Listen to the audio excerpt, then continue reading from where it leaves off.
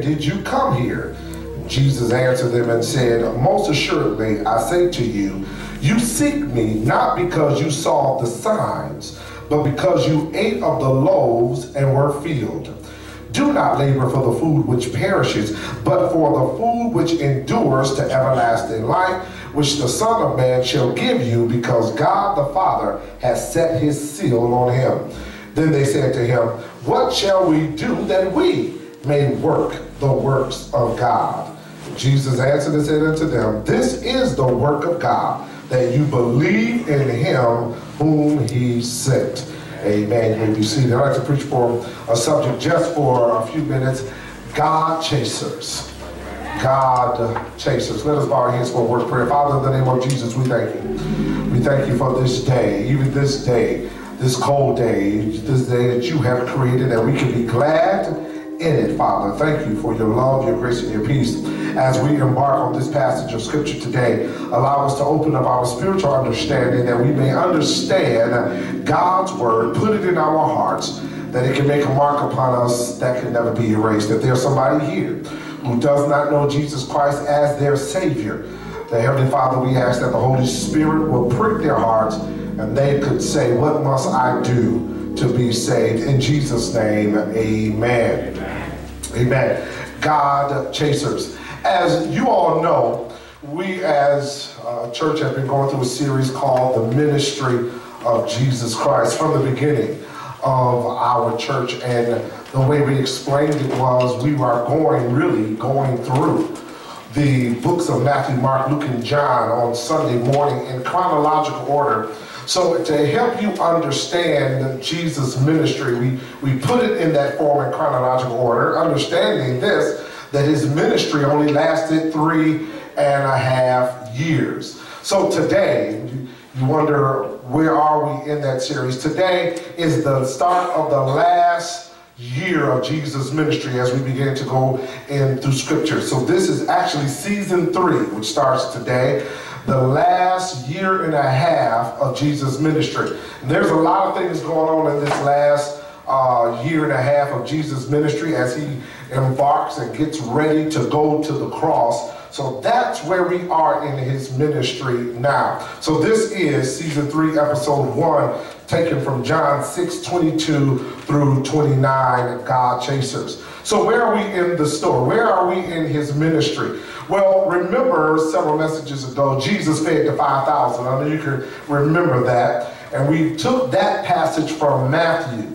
After Jesus fed the 5,000, he tried to get away with his disciples, and he tried to have some quiet time with them. But that next morning, this massive crowd followed him again. So they're following Jesus, and the scripture says, even on that day, the next day, he healed all the sick. We read about that. And then it got to the point where it became evening time. Jesus sent his disciples ahead of time to go to the other side, to go to the city of Capernaum, and that he will meet them later. He went up to the mountain and prayed. And we found out that while they were on their way in the boat to the other side, a storm came at night, and that Jesus began to walk on water. Mind you, while Jesus was doing this, the people that he fed are still waiting on the other side, thinking that Jesus is still there. Jesus walks on the water, gets to the other side, and this scripture picks up from right there. It picks us right there where they get to the next day and they figure out that Jesus is not there. So the scripture says that they themselves go into a boat and they cross the other side, and we pick up the conversation that they had there. So at this point, I have only 3 points, and I'm going to my seat after this to tell you this. Here's point number 1. God chasers. What are people chasing after? People are chasing after all types of gods. And we know that there is only one God. There's only one true God, and we know who that God is. We know he expresses himself in 3 persons, the Father, Son, and the Holy Spirit. But at this point, these people are chasing Jesus, and they want him to be king. They want him to be king for one reason and one reason only, and we're going to find that out. So my point And point number one, which is verse 22 through 26, is this. People are looking or chasing after God, and they're looking for love in all the wrong places. They're chasing after God in the wrong places. And that brings me to the point of verse 22 through 26, where it says that these people actually got in boats and they went to the other side looking for Jesus. And I want you to understand that they weren't looking for entertainment. That's not what they were looking for. They were looking for Jesus to feed them. They were looking for Jesus to do what he did when he fed the 5,000. You remember he fed the 5,000 with 2 fish and a few loaves of bread. So they were not looking for entertainment. They were looking for somebody to feed them. As a matter of fact, we know that they weren't looking for entertainment was because they didn't even notice that Jesus just did a miracle with the 5,000. They didn't even notice that he took 2 fish and fed over 20,000 people, because they were so caught up in themselves, they didn't realize how good God had been to them. And this shows you something this, and this is this. In our Christianity, we must understand there's 2 kinds of disciples. You have disciples who are true disciples, but don't you know that there are disciples who are false disciples? There are people who are following Jesus Christ, but following him under wrong motives, under false pretenses, and we call them false disciples. Yes, they are disciples, but false disciples. They are like Judas. Judas was a disciple. Judas actually healed the sick. Judas actually did the miracles as the other disciples, but Judas was a false disciple. Why? Because his heart wasn't right.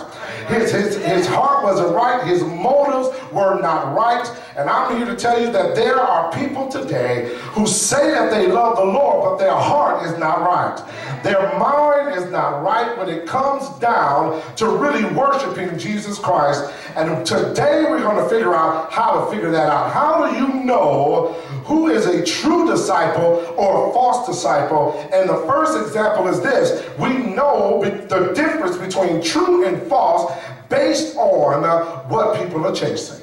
What are you chasing? What are you chasing after? Are you chasing after God, the God of Abraham, Isaac, and Jacob, or are you chasing the God of materialism? Are you chasing the God of the prosperity gospel, the God of health and wealth? Let me give you an example. There are people who come to churches, and it doesn't matter what church it is. There are people out there that go to churches, they're looking for handouts, right? They're looking for food, and they're looking for money. But did you notice that most people that come to churches always with their hand out asking for things, they don't want to stay to listen to the word. No, they just want you to help them out and fill their need of whatever the physical need is, but they ain't got time to sit long enough to hear what thus saith the Lord. That's an example of somebody who can be caught up into being a false disciple rather than a good disciple. Yeah, they will come looking for food, gas, money, but they won't sit there to hear God's word.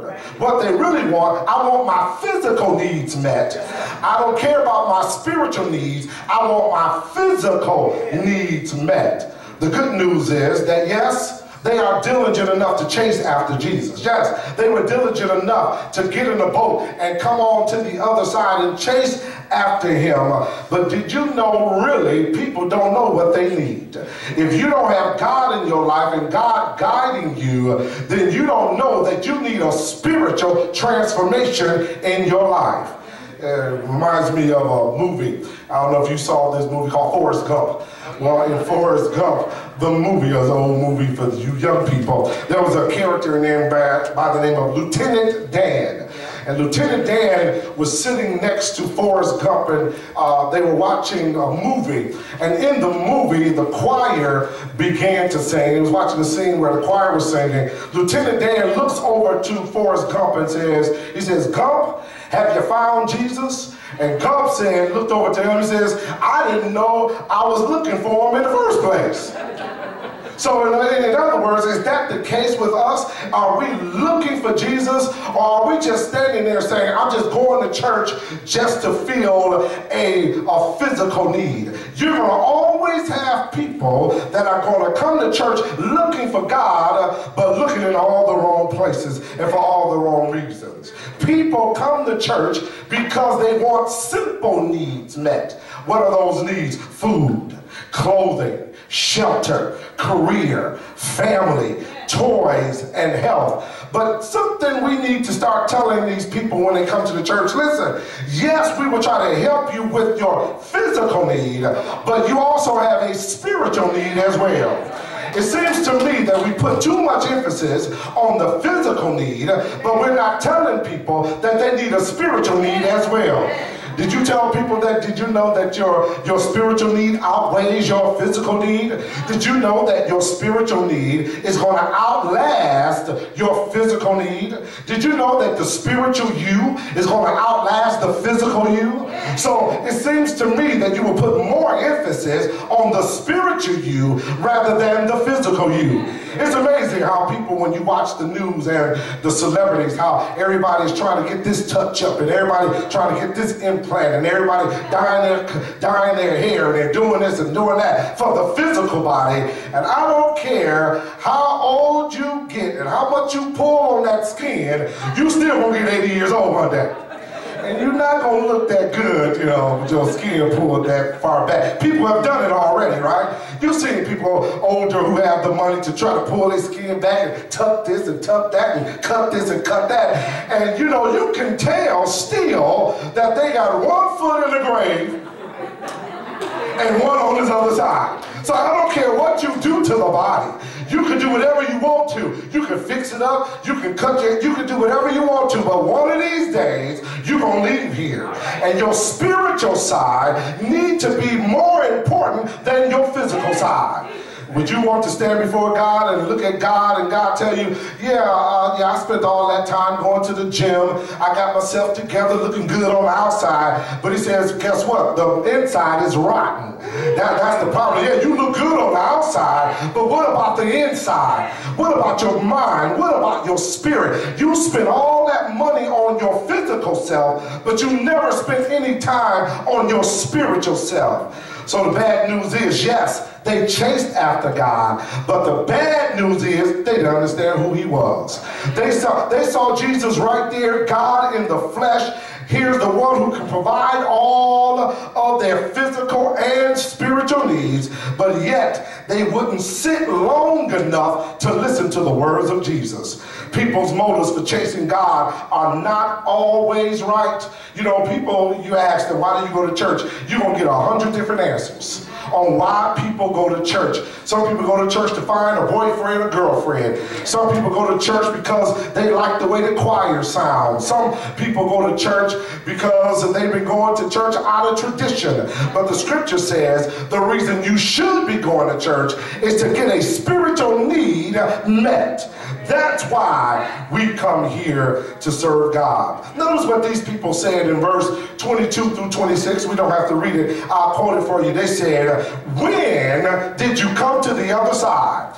Really, what they were asking Jesus, how did you get over here? Now, we knew we got into a boat, but Jesus, how did you get over here to the other side? Now, Jesus could have told them, like most preachers would today, I walked on the water. You know, preachers, they love to talk about how good they are. You know, I don't know if y'all saw this new show called The Preachers of Detroit. That's on it. And to me, people are really talking about how good they are. They putting themselves on the pedestal rather than Jesus on the pedestal. And I could see it because I saw it the other night, how they talked about themselves more than they talked about Jesus. They really need to have a show called The Real Preachers of Detroit. And then you go around the city and find preachers that's feeding the hungry, and preachers who don't worry about their houses, and preachers who don't worry about their cars, and preachers who don't have Rolex watches and rings on every finger, and preachers who not worried about this and that, and the only thing they're concerned about is trying to save a soul in the city. Then that's when they can really have a show about what real ministry is all about. So yeah, Jesus could have said, I walked on the water, but he didn't. He didn't tell them how he got to the other side. All Jesus did is say, listen, all you want is your physical needs met. So guess what? Guess what? We as born-again believers can't look for love in all the wrong places. We need to look for Jesus for everything that he has given us. Point number 2, and this is found in verse 27. People are chasing food with all the wrong choices. Look at verse 27. Do not labor for the food which perishes, but for food which endures to everlasting life, which the Son of Man will give you, because God the Father has set his seal on him. Don't chase after the things of this world by working for it. In other words, you got people out there working their way to hell instead of accepting the grace of God. He's going to let you in without one work, without one idea, without anything that you have done. He can accept you right now if you just repent and accept him. There's not one work that you can do. There's not one deed that you can do to get yourself into heaven. You can't help people across the street to get you into heaven. You can't give your way into heaven. You can't, I'm going to stop cussing and I'm going to make it to heaven. No, that's not how you get to heaven. You cannot get to heaven by stop sinning, because you're not going to stop sinning. That's not the answer.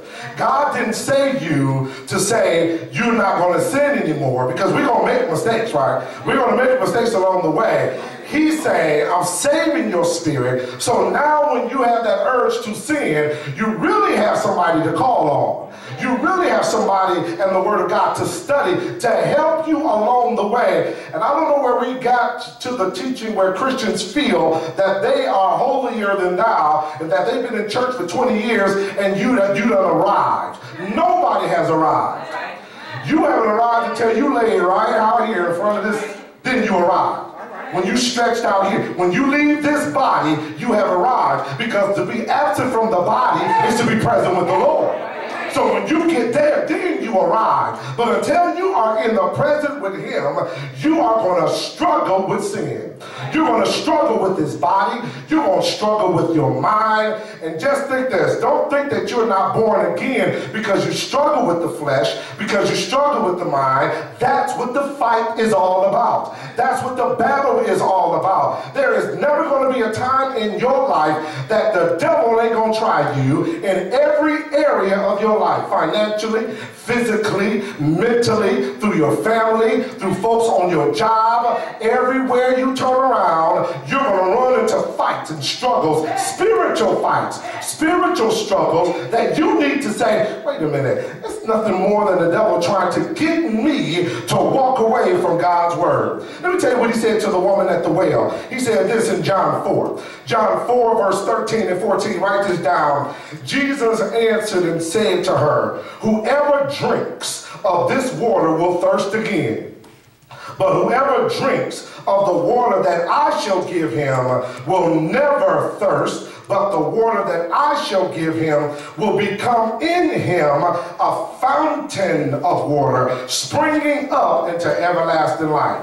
So this is what he's saying. While we're chasing after physical food, while we're chasing after temporary things, he says, how come we're not eating spiritual food? Because it's the spiritual food that's going to last forever. It's the spiritual food that's going to push you and cause you to keep walking by faith and not by sight. It's the spiritual food that you need to be chasing after, not chasing after temporary things. How many of you know everything in this world will pass away? How many of you know the food that you eat, the cars that everybody lusting after, all the clothes and the jewelry? I don't mind these people get mad at other people for wearing knockoff clothes. I wear knockoffs, it's all going to burn up anyway. You think I got a Rolex, it's a Grolex. That's right, that's what it is.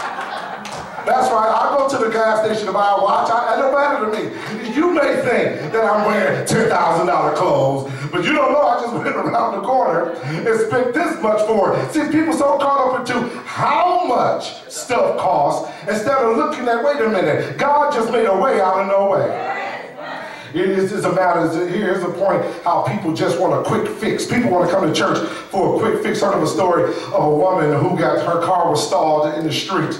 And then she flagged down for some help, and some guy pulled over and came over to her car, and she told him, my car just went out. She said, but my husband said, all you have to do when you open up the hood is just jiggle the wire and the car will start up again. So he pulls up the hood and he looked at the battery and the cables connected to the battery, and the cable was totally off the battery. So he went to the woman and said, listen, your situation is a little more different than that. The cable is off the battery. She said, oh, no. My husband said, all you got to do is just jiggle the wire. He said, ma'am, if I just put this wire back around your cable, then every time you turn your car off, somebody going to have to lift up your hood and you have to jiggle the wire again. He says, if you have some tools in your car, then give me a couple of tools. I'll fix your situation, that you don't have to jiggle the wire. What can happen is I can fix it and you will be on your way. So, you know, that's just like people today. People want God just to jiggle the wires of their life, right? God, just give me a quick fix right now. God said, I can fix it permanently, but you don't want God to fix it permanently.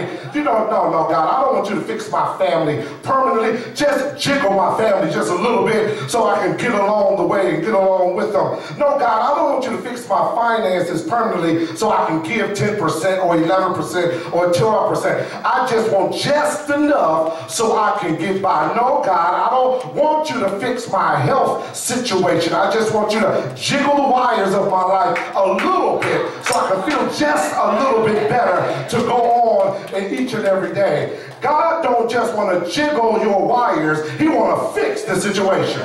He want to make a permanent fix, and the only way he can make a permanent fix in your life is, guess what? You got to submit to him.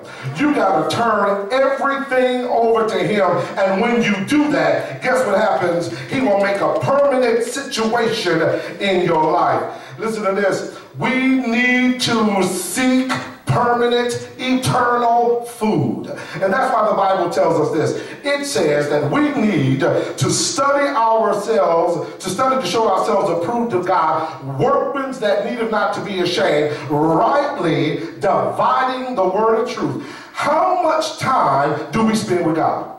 How much time do we spend in his word? How much time do we spend in prayer each and every day? Are we chasing after something else, or are we chasing after God? Rather than chasing false gods. I think it was Sister Blair. That was a great quote that she quoted. I love that saying by Martin Luther King Jr. about the gods. He said, we're chasing these gods of the world. And that's exactly, he says, I don't want to chase the gods of this world. I want the God who will give us eternal life. There is food.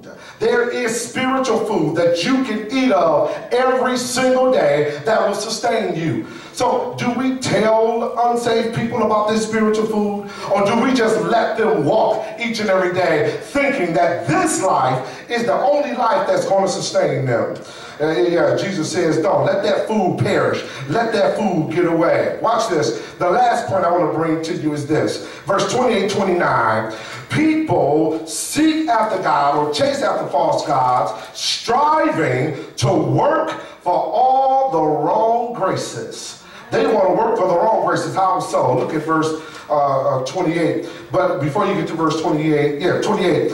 Then they said to him, what shall we do that we may work the works of God? Then verse 29, Jesus answered and said unto them, this is the work of God, that you believe in him whom he sent. Listen to this. God, people need the Lord, but they only think they need the Lord to give them what they want.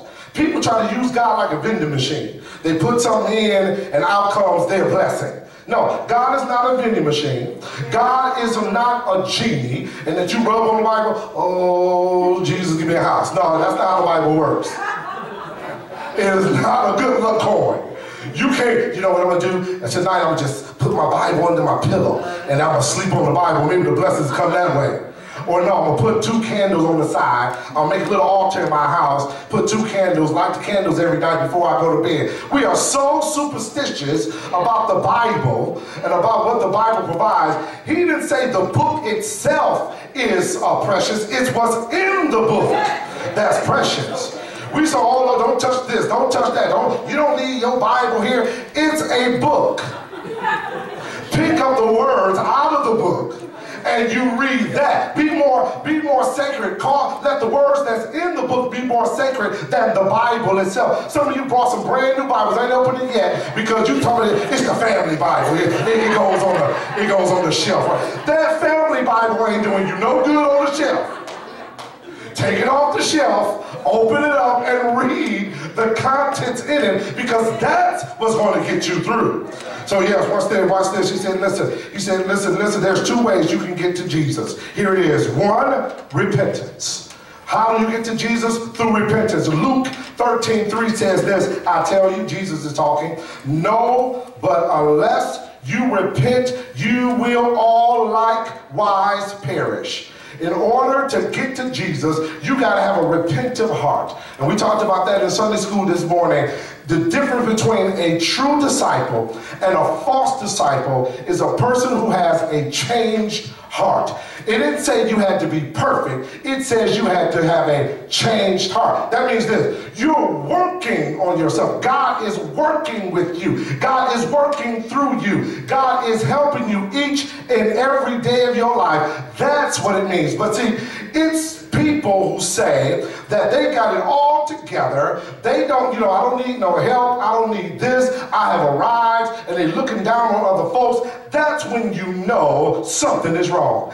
If you are struggling with something, you just need to go to God to prayer every single time. God, I need your help.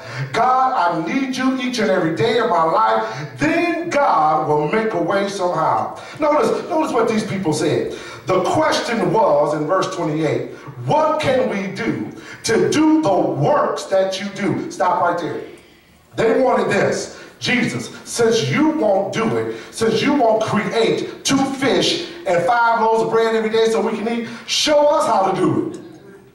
Show us how we can do the same work that you did. Jesus said, listen, no. You can't do what I do.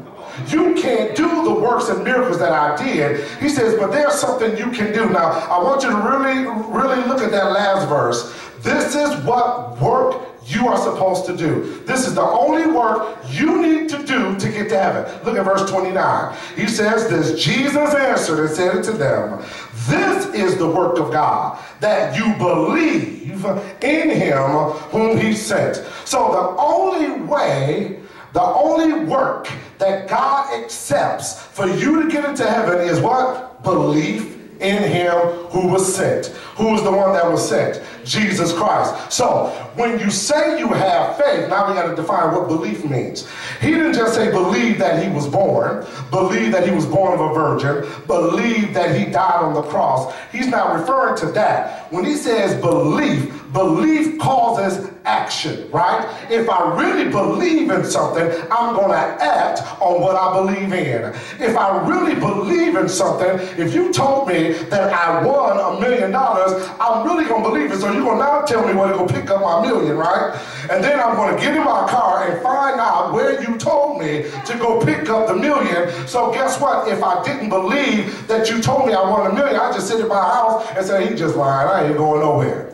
But if you said you believe in Christ, then act like you believe in Christ. If you say you believe that he saved you, then act like he saved you, because that's what the world looking at. You said you was a Christian. Now, if you were a Christian, I thought Christians do this, or I thought Christians say that. Then some of your excuses may be, I'm just a baby Christian, I just got saved yesterday. Okay, that's good, but you got saved 20 years ago. 20 years ago. So what's your excuse now while you still doing? Now, you can say, I really believe in God. I really have faith. So now you have to admit that you haven't studied enough, you haven't dedicated your life enough to grow in your grace. to grow in your faith. That's where it is. You still at baby level faith. That's why you still smoking in this 20 years later. Yes, you still at baby level faith because that's why you still doing what you're doing when you should have turned away from half that stuff a long time ago. But guess what? God worked with you where you at. That's right. He worked with you where you at. It's 20 years later now. You still smoking. Now you got cancer. And so eventually you're going to make it to heaven one way or the other. The smoking is not going to send you to hell. It's going to cut some days off down here. The drinking is not going to send you to hell. Guess what? It's just going to cut some of the days off because now you got cirrhosis of the liver because you couldn't put down the bottle, right? And you may have a sincere faith to serve God, but every time we don't line up with God about this body, because your body is supposed to be the temple of the Holy Ghost, you don't cut your salvation off, you cut your time off here, and now you got a shorter time to tell somebody about Jesus Christ. That's why he says, yeah, you're supposed to take care of this body. You're supposed to be able to do what I want you to do. Why? So you can tell a dying world that Jesus Christ is real. So yes, Jesus tells them this: in order to get to heaven, believe. And I'm telling you, and after you believe, then you act on what you believe. And when you act on what you believe, then Jesus will make everything all right. I'm going to my seat as I tell you this story. Listen to this. There's a story of a man who was a photographer, and he was a photographer for people who jumped out of airplanes. He himself jumped out of airplanes, and he would jump with the group, and they would jump, and so his picture, he had the camera connected to his helmet, and so he'd take millions of pictures of people as they free fall, and he will also have fun free falling. So this particular day, he jumps out of the airplane. The group already jumped out. He jumps out of the airplane, and he's taking all of these pictures and everything. Now, you know, when you're free falling, it looks like you're going real slow, but there's a point in time that you got to pull the cord, right? So you can go back up. Well, he's taking all these pictures while he's falling, and he reaches for the ripcord and find out he don't even have a parachute on at all. So he jumped out of the plane in excitement of being a photographer that he forgot to put the parachute on himself. So guess what? He plummeted to his death. He had a free fall of understanding that, wait a minute, this is good right now, but wait a minute, I don't even have my parachute on. There are a lot of people in your life that are in a free fall. They having fun while they falling, right? Until they realize, wait a minute, I'm in danger. Wait a minute, I don't have my parachute on. Wait a minute, I can't pull on the ripcord. Wait a minute, I need help in my life. And I'm here to tell you that if you chase after the real God, then you'll get your parachute. Yeah, when you chase after the real God, you'll have your life insurance plan already set. When you chase after the real God, then you'll have everything in order for Jesus. So yes, become a God chaser, but don't chase after the God of money. Become a God chaser, and don't chase after the God of material things. Become a God chaser, but don't chase after promotion. God will promote you in due season. Yeah, become a God chaser, but don't chase after the God of physical health, because God is the one who wakes you up every morning and puts you in your right mind. You haven't heard of stories of people who thought they were in perfect health and the next day they end up in the hospital? It's because God is keeping you.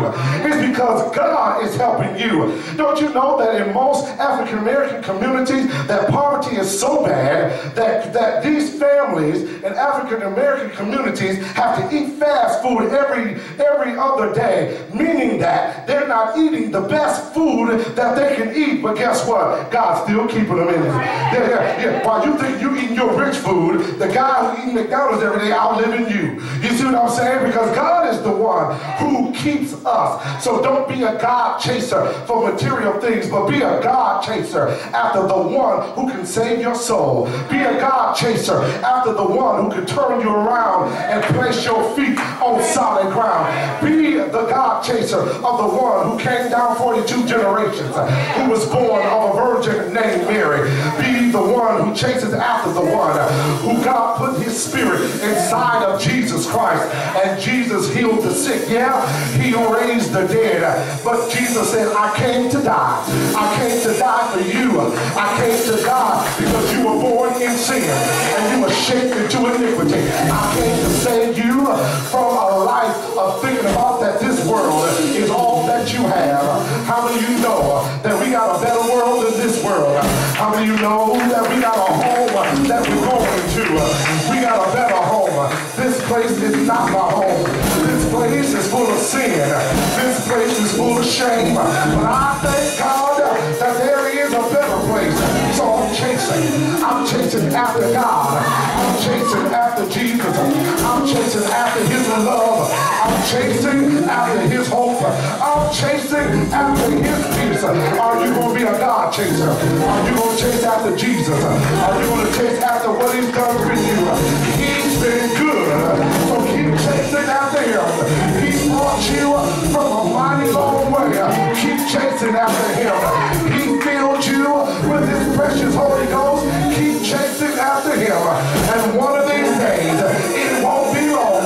He's coming back again for a church without a spot or wrinkle. Somebody say yes. Somebody say yes. We serve a good God. So chase after him. Come on, put your hands together. He's good.